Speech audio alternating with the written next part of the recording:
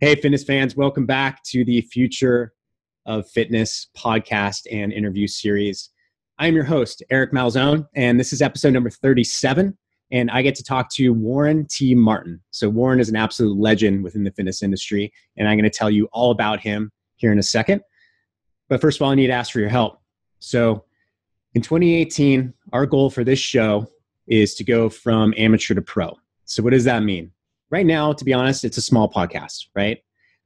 We want to grow it tremendously, which means we need your help. So I'm going to ask you to do one of three things. Actually, I want you to do all three things if you can.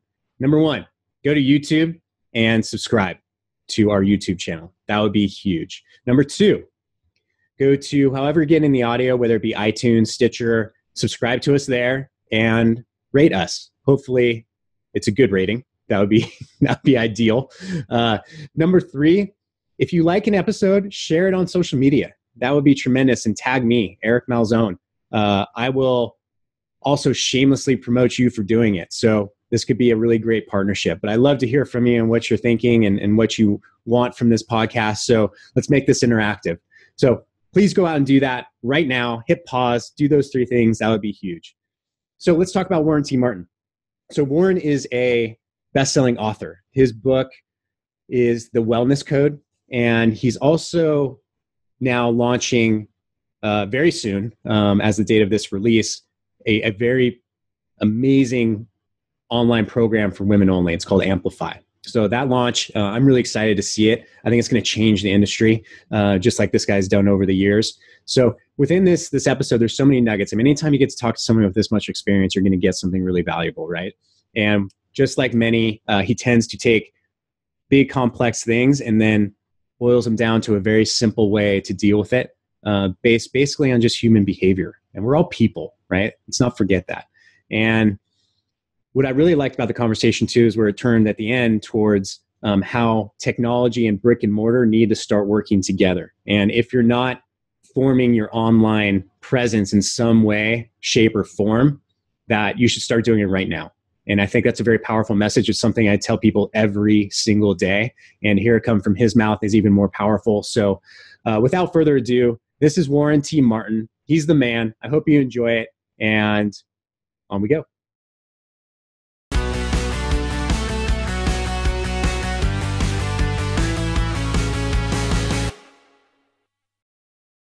Hey everybody, welcome back. It's Eric with the Future of Fitness podcast. And today I have a very, very special guest, Warren T. Mortar.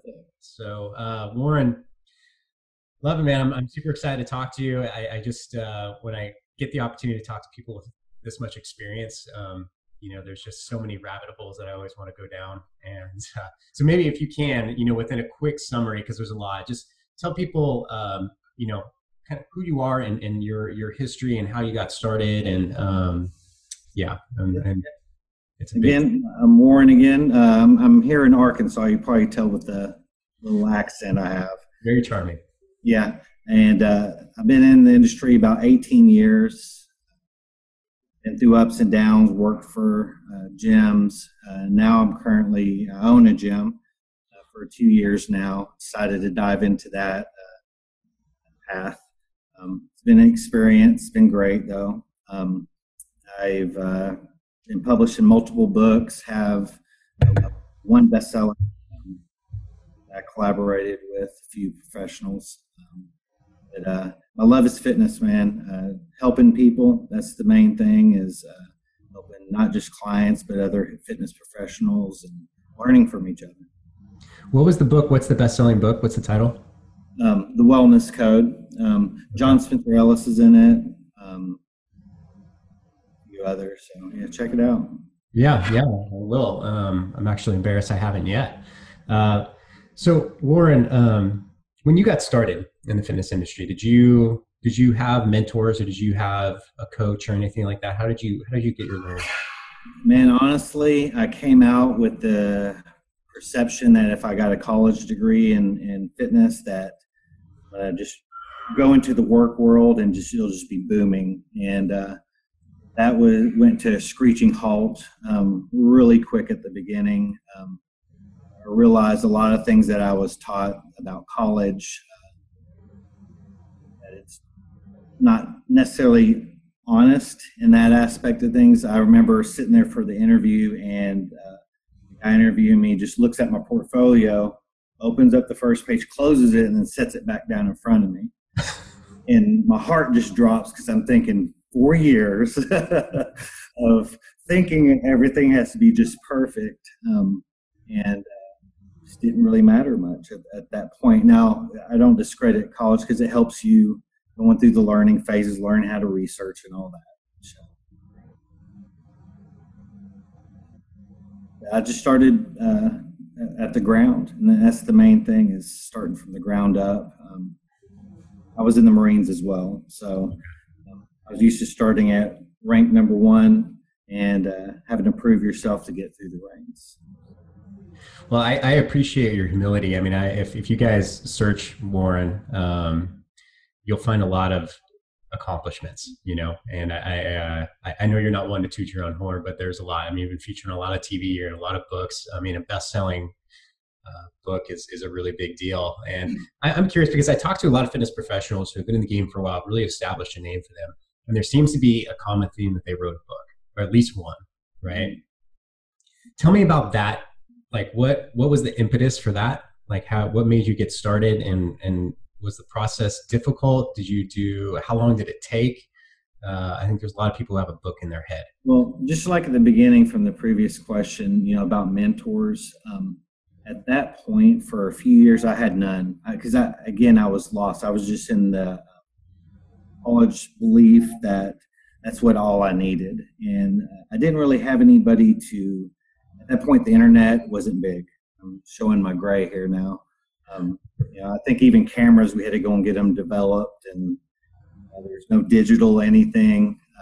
CDs were started, as the big thing, just converting from tapes. And so the communication thing, me talking to you right now, just wasn't really possible. I mean, so it was local. I'm in Arkansas, so wasn't really no one to reach out to. So I was real reclusive, and I'm kind of that way. In college, I hated talking in front of people. I remember skipping speech class all the time because I would get petrified just having to talk, in front of 10 people, But what kind of broke me out of that was technology was getting better through the Facebook and all that. I think it was about 8 years ago. That's when I started looking at mentors. I started going, wow, there's others that think the way I do. But what I think is great with that is beginners should find a mentor.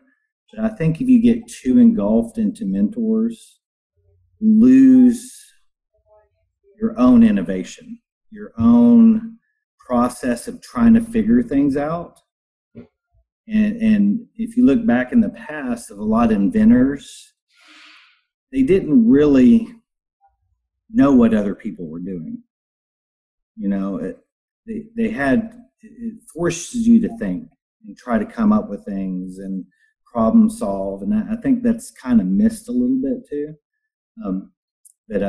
What got me into the writing was I didn't have confidence in myself to do that. Again, I already had by that time multiple certifications, multiple specializations. I was to the point where I would take a certification, not study it, just to see if I could pass it. And so that was getting boring to me. So I was like, man, I don't want to be bored in fitness. What can I do? And that's when I got into article writing, things like that. Now the process of that, again, is just like when I got out of college. I thought you just had to write a few things, and but it goes further into that storytelling. It's being able to have flow, grammar, all those things, point of view, or how people perceive it, what they get out of it. Is it what you're trying to convey? All those dynamic parts to it, really, again, made me start trying to learn new things again.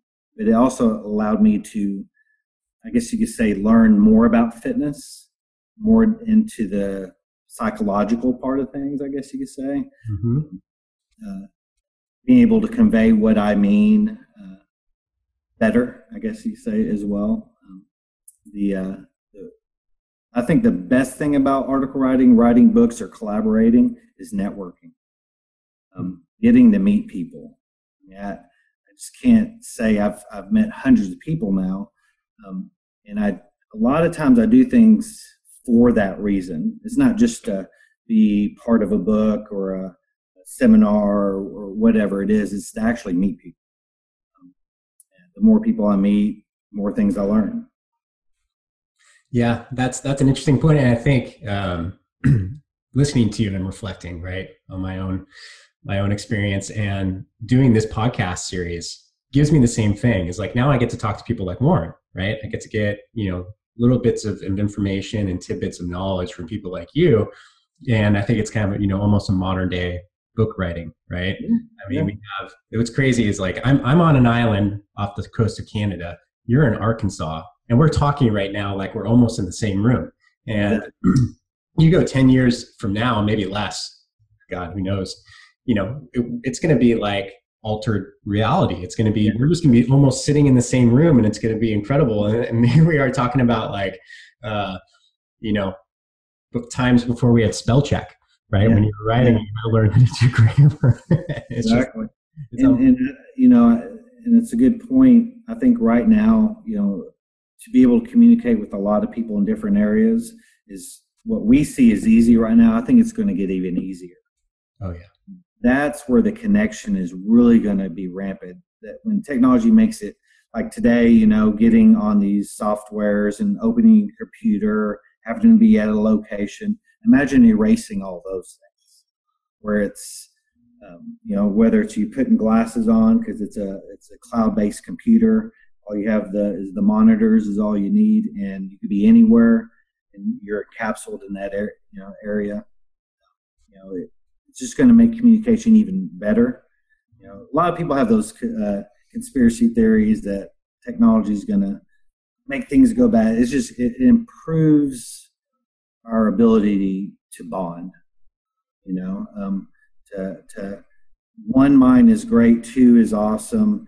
Say you got a whole bunch of minds together, easier, faster, limitless. And I think this is huge in fitness.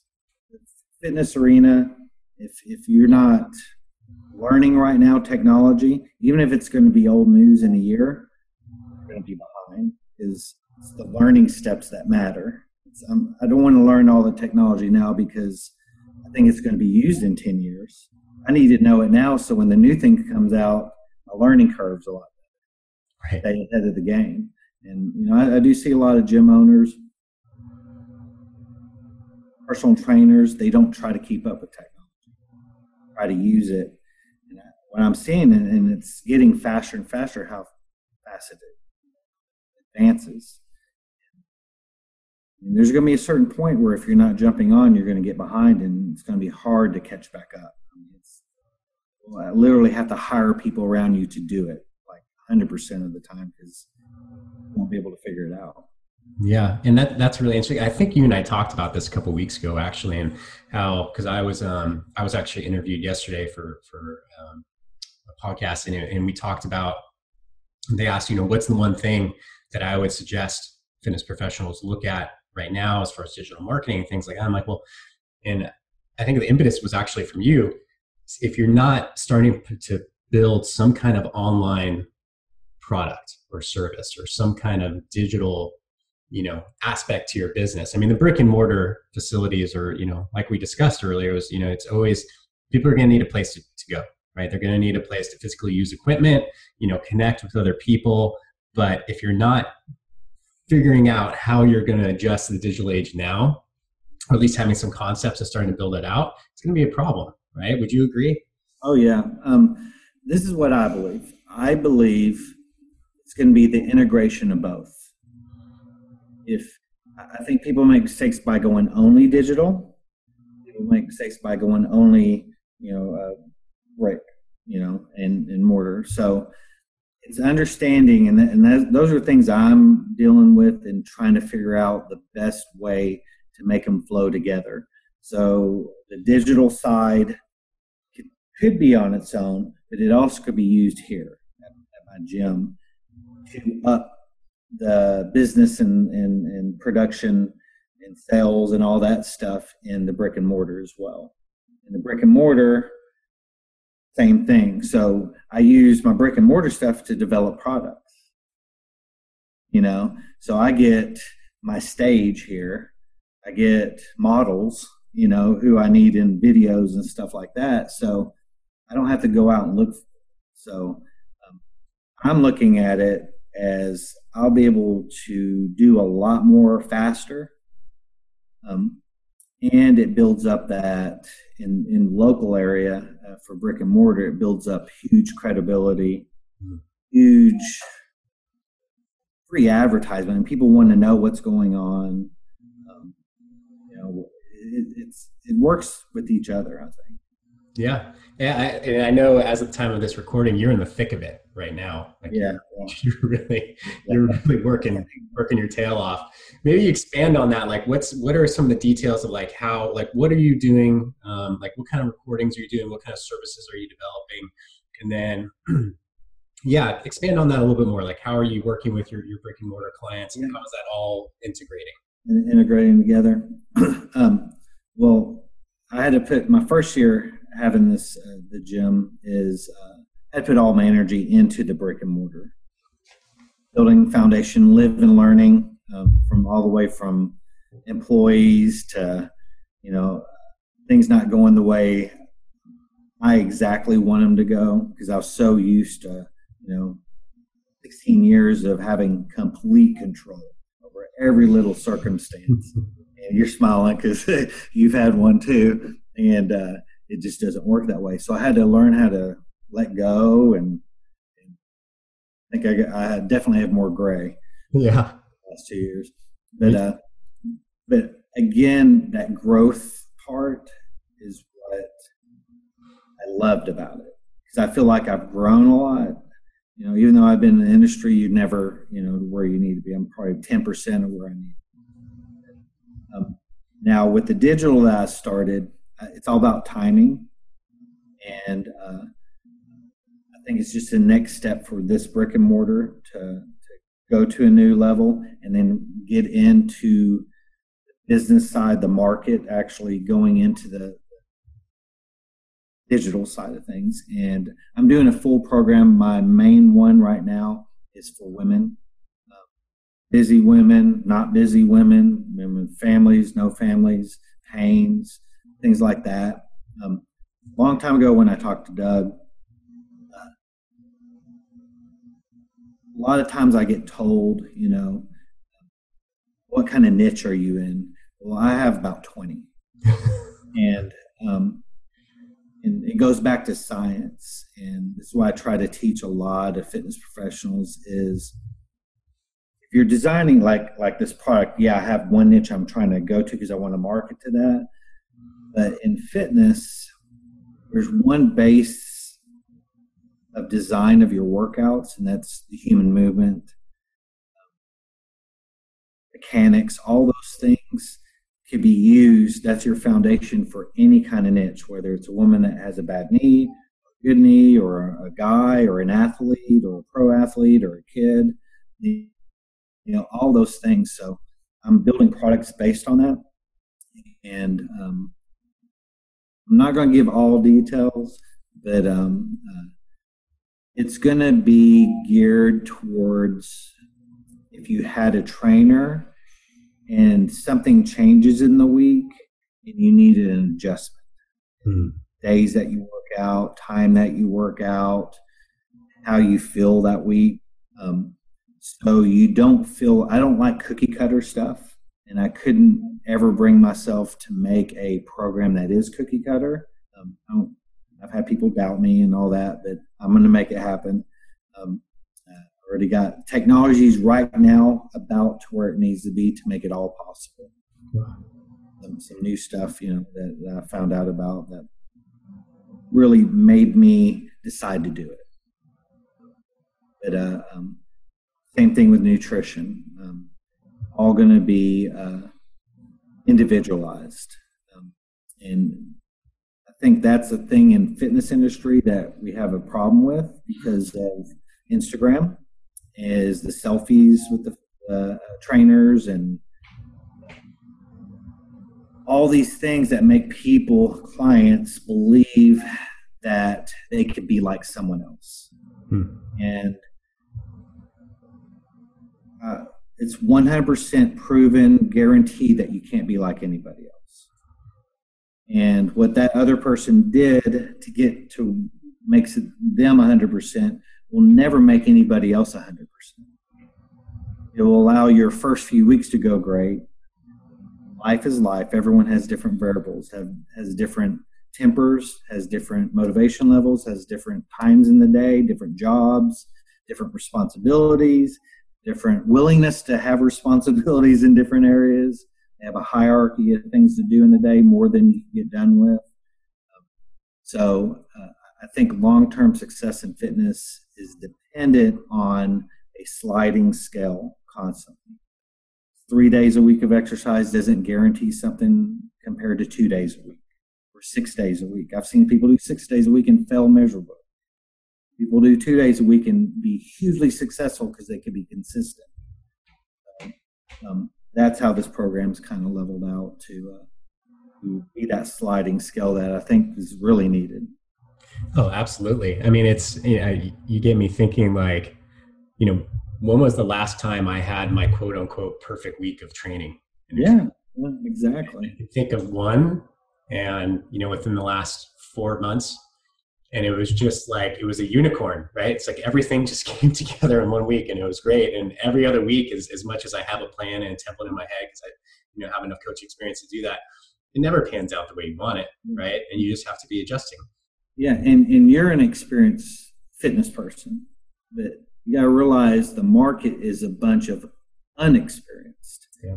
So if they perceive it one way, the way we talk, they're going to feel like a failure because they're being told by a professional, you got to do this, this, and this, and something it just isn't right that week, whether it's other responsibilities, things that got to be done. First thing that goes in your mind. I mean, think about us in the past. Damn, I failed.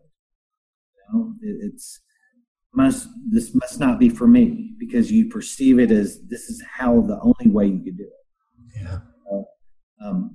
I think that part of understanding, when people understand that and they can still get to their goals, it's about consistency. Yes. It comes down to that. It's not how many squats you do or how much you could bench or how much cardio you did or how much vegetables you ate. It's how long can you be consistent with the things that work in your life and make it possible? And that's where everyone's different. Everyone has their own footprint or whatever you want to call it. What allows them to be 100%. I mean, that's life, right? Consistency in anything. I mean, when it comes to business, marketing, fitness, relationships, it's just consistency over time. There's a word that I used to use in my training and coaching practice, and it was, I would look at a client's program, and I used, Fitbot was a technology they used, and the compliance, right? The word compliance is like, are they complying with all of the workouts and doing everything? And then I really started to just not like that word. Yeah. Right. I'm like, because if they're not complying, then they're not working with you. We're like, no, this is a real person. This is like their life, and there's shit going on. You have no idea that's going on in their life, and they're just another human trying to make their way through life. Yeah.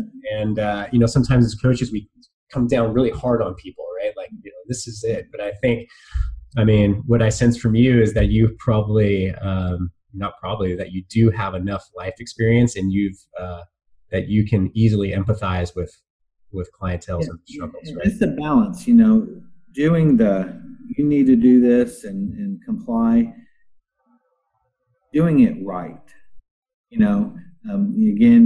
I think we get too much into the shows, the TV shows, where it's about a bunch of yelling and that's what's going to get them there.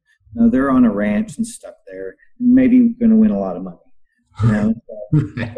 I've been in boot camp. I promise you, after 3 months in Marine boot camp, I did not want to just stay there, and be compliant with that. It just wasn't but it was to get to the next thing. So I think it's all about balance. It's all about, I think what makes a good coach is when to put on the gas and then take it off. And helping clients realize the right choices. We're adults. I don't need to tell you. That's another thing is there's too many nutrition experts out there. The only nutrition books out there really have been already written. I don't need to tell you as an adult that a Snickers is not healthy. Right. Or broccoli has good nutrients in it. We know that. Our moms told us that when we were kids. I mean, if you look at it, our parents are probably the best nutrition experts out there. You're like, no, you can't have that soda. Only if you do this, it'll be a reward. So there's things that I think we focus too much on. That's really not going to get people that long-term success. Well, I think clients really, they really crave accountability, right? And I think that's, whether or not the nutrition expert is quote unquote an expert or knows the science, what people really want is accountability. But really as coaches, if we're truly doing the best service for them, we're teaching them how to be accountable to themselves, right? Yeah, exactly. So that hopefully a year from now, they don't need the coach. They want to be with the coach. And that's a big differentiating. Well, it's the other 23 hours of the day. Yeah. The 1 hour a day that you're with them is not going to overpower 23 hours. It's not going to happen. Right. So, and I never say the word diet to my clients as well. It's managing your eating. It's management. It's understanding. How do you prevent? I'm getting sidetracked on nutrition. It's kind of like if you go to the grocery store, a simple thing is, you have a client getting a bunch of snacks that you shouldn't be eating. Well, they're probably going to the grocery store wrong. They're going hungry. So, of course, if you're hungry, you're going to go down an aisle you don't eat. The simple thing is make sure they eat before they go to the grocery store. Right. But if they don't understand that, what triggers things, then they're always going to be struggling. And again, when you're not with them, and I think that's why a lot of the programs out there, they depend on the repeat customers every year. In a way, I hate to say it, but, there are some, I guess, not 100% ethical thought put in some things, and it's meant to make you come back. The rebranding of things, rebranding of the same diets. This year it's happened. Rebranding of the Atkins diet. Yeah. It's the truth. No carbs, and they just kind of modified it where they say, oh, no, you can't eat as much protein, just eat more fat, So in my mind, if someone does it and it helps them start losing weight, it's great. All diets will get someone started. But does it help in the long run? No. They don't understand what's actually making them not get to their goal or gain weight or what. Yeah, that's beautiful. And I think fitness professionals listening just from that last 5 minutes probably will get something that will change their practice, So Warren, if people, because I know you got some big launches coming up, if people want to find out more about what you're doing and keep an eye on what's coming up next, where do they go? Where do they find you? www.warrentmartin.com. You can check out my gym website as well, for any of you that are looking at starting up a gym or whatnot. It's syncfitnessandmovement.com. syncfitnessandmovement.com. Awesome. Well, Warren, I thank you for coming on, man. This is great. You're very modest, very humble, and you have a ton of knowledge, and I really appreciate you sharing all that with us today. I appreciate it, man. Thank you for having me. Yeah, we'll talk soon. Bye-bye. Hey, fitness fans. Don't leave yet. This is Eric Malzone, your host, and I have an extremely special offer just for you. If you go to fitnessmarketingalliance.com/assessment, you can claim your complimentary digital marketing audit. Are you a modern fitness professional? Do you have some sort of online presence? Do you have a sneaking suspicion that your website is not performing optimally and therefore costing you money? Well, this is how you start to find out all the details. Just like fitness, you need to start with an honest and objective assessment. So go to fitnessmarketingalliance.com/assessment, fill out the form, and we will have it to you within 72 hours. It will cover your overall site performance, rank from 0 to 100, how you rank for your chosen keywords, so that's search engine optimization, your website traffic history over the last 6 months, so the ebbs and flows and what worked, what didn't, your website speed, which is highly relevant for people coming to your website and then bouncing off because it's working too slow, your social media presence, competitive analysis, and much, much more. So this is just the tip of the iceberg, but this is the starting point for building your online business. So please take advantage of it. We're offering it because we feel it's deeply important to you and the industry overall.